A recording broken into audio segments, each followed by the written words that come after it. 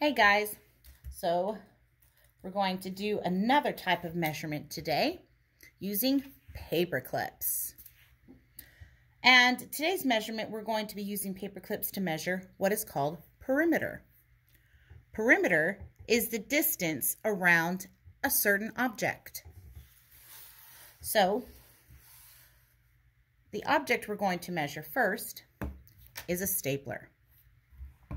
So the perimeter means measuring all sides of an object, where when we measured with our cubes the other day, we only measured one side, the length of one side of an object. Well, the perimeter measures all around it. Now, it doesn't mean up, down, left, right, just means the sides. Okay? So, show you how. Same thing. Our paper clips, remember, just like we did our feet, we're going to measure like we did heel to toe. Our paper clips are going to be the same way. We make sure that they're touching when we measure. So here's our stapler. So an end to end right there. And we count and we add it all together. So put all my paper clips on here. Okay. There we go. All right, so just one side so far. 1, 2, 3, 4, 5. Okay, we got to keep going though. We're not done. So we do a paper clip here, and that only needed 1 on this side. And then if this side has 5, and this side of the stapler is the same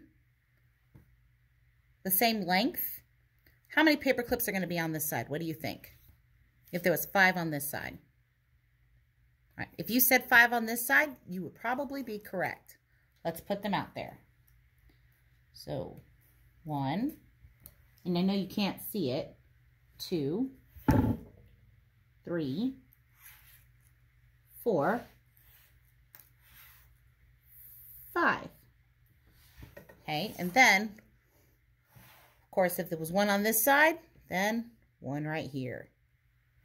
Okay, so let me get the camera so you can see it. All right, so all the paper clips are surrounding the perimeter of the stapler. So now let's count them all. So 1, 2, 3, 4, 5, 6, and then 7, 8, 9, 10, 11, 12.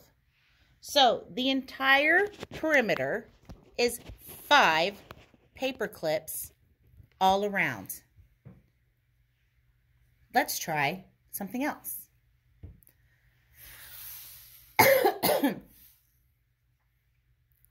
We have a rock. Okay, so we're going to measure the perimeter of the rock. And again, remember perimeter, we're measuring all sides of the object. All right, so here we go. And this is a little bit harder because it doesn't have nice sides that go all the way down to the bottom. Okay, so looks like it's about 2. Let me put that one there. That's about 1. And this side's about the same, 2. And then 1. Maybe if I turn it to the other side, it might be easier. What do you think? Yeah, you think that's easier if I turned it around? There we go. Okay, so let's take that. Okay, so let's count them. 1, 2, 3, 4, 5, and 6. So the perimeter of my rock is about 6 cubes. See there? 6 cubes, 6 paper clips. All right, let's try one more object. Set that up back here. Bringing back our glue sponge. Okay, so there we go. Have it set. Get our paper clips.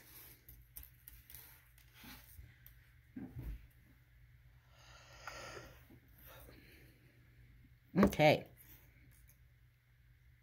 So it looks like it takes about how many that way? Yeah, 3. Okay, next going this way.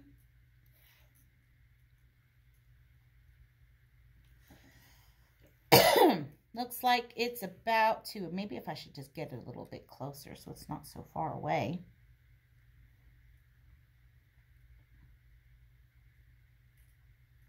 There we go. And if this side was 3, what do you think? Yep, you'd be right, 3.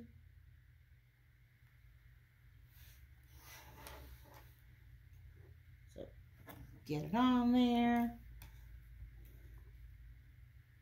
Okay, and if this side was 2, how much is this side? 2 as well.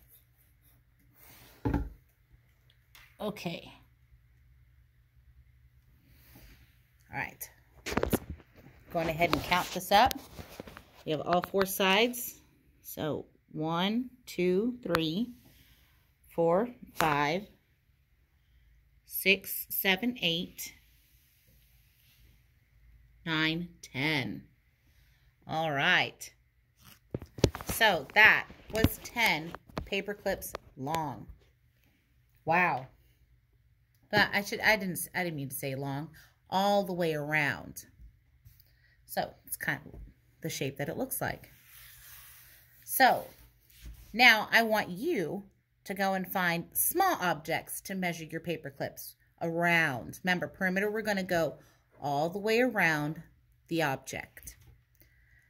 And then I think you do have a paper to work on today for a perimeter. So go on ahead and after this video, find some things to measure perimeter at home and then work on that paper. And then take a picture of it and send it to me in class tag about all the different things that you were able to measure today. All right, see you later.